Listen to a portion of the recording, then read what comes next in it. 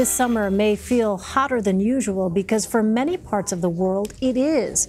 A new report from Axios notes that from deadly fires in the U.S. to high temperatures in Scandinavia, this year's global heat wave is so pervasive it's surprising scientists. According to the report, this sort of record-breaking weather is linked to human-caused climate change, and we will likely see more of it. Joining me now is the author of that report, Andrew Freedman. He's a science editor for Axios. Andrew, thanks for joining us.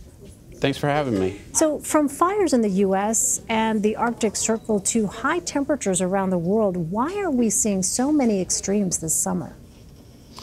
Well, you have natural weather patterns that are working, right? You have the natural variability in the background. And then when the natural variability, so when the jet stream gets to a position that it favors a certain type of extreme, then you see long-term climate trends added to that natural component, and we're really loading the dice that we're going to have an unprecedented heat wave rather than just an ordinary heat wave, or an unprecedented amount of rain rather than the more gentle amount of rain that you would have had a few decades ago. We're really seeing the signal of climate change emerge within our day-to-day, week-to-week, and season-to-season weather. Yeah, let's dive into that a little bit more deeply here. You wrote that scientists have found a clear link between climate change and extreme heat in Europe. What more can you tell us about that? Yeah, so they examined basically a number of computer models and observational records and compared what would have happened in this case had we not been emitting greenhouse gases from fossil fuels for all these decades, and what the climate would have done and what the likelihood is that this heat wave would have occurred. What they found was the heat wave that hit the UK, Scandinavia, Western Europe, and the Arctic was 2 to 5 times more likely to occur in today's climate versus had we not been emitting all these greenhouse gases. So we're loading the dice for these extreme events. In addition, they also found that in the Arctic, in the Norwegian Arctic, which you'd typically need a fleece jacket to visit at this time of year, it's been in the low 90s, wow, which is unprecedented in the historical record, and none of the computer models, unless they incorporated greenhouse gases, the computer models just didn't simulate it. Wow, that is just remarkable to think about. Well, I've had conversations with meteorologists who've cautioned about this, but how noteworthy is it that you have scientists who are drawing links between climate change and specific weather events? So, scientists tend to be a cautious bunch. However, on particular extreme events, there's a lot we can say now. There's a lot of research that's been going on.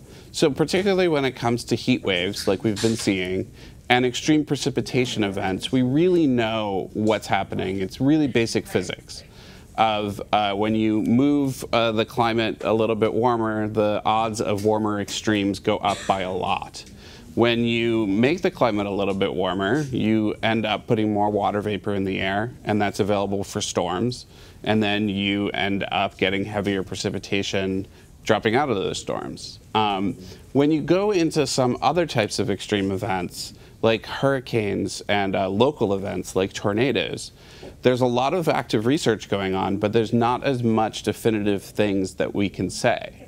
So because we've been seeing such stuck jet stream patterns where these weather events are happening day after day after day after day in the same area, and because they've been mostly heat related and mostly precipitation related, the scientists have been a lot more confident than you might otherwise expect.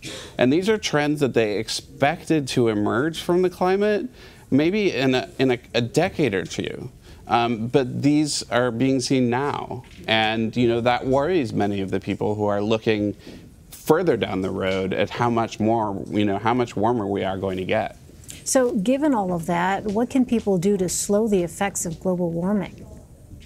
Well, the most obvious thing is to, cut the emissions of greenhouse gases. That's on a state, local, regional, national level. People, an individual might not have a ton of say in that, but they can make personal choices. Also, though, what really needs to be happening, and what is happening in many U.S. cities and states, is to really prepare for the impacts of climate, to make our cities more heat wave resistant. Everything from Los Angeles painting some streets white to have a lower urban heat island, to opening more heat shelters. I mean, LA set their all-time high temperature record of 111 on July 6th.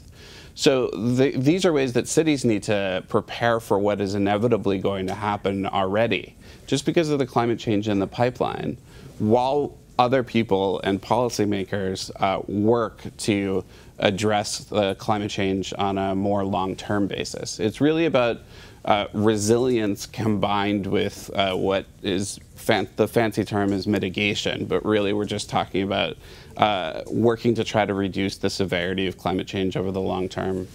All right, Andrew Freedman with Axios. Andrew, thanks very much. Thank you for having me.